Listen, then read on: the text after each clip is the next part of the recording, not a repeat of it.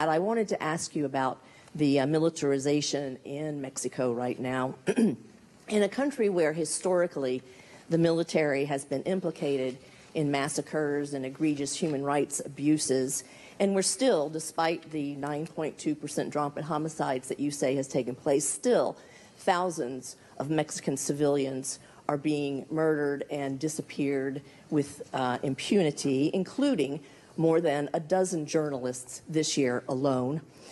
What then is the rationale and the reason to have the military ever more in the streets, extend their permanence in the streets, something that López Obrador campaigned against, and now including expanding their economic power, unprecedented in Mexico? I wanted to ask you about the militarization in Mexico right now. In a country where historically the military has been implicated in massacres and egregious human rights abuses, and we're still, despite the 9.2% drop in homicides that you say has taken place, still thousands of Mexican civilians are being murdered and disappeared with impunity, including more than a dozen journalists this year alone.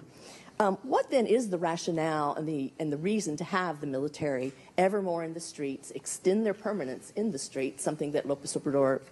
campaigned against, and now including expanding their economic power, unprecedented in Mexico?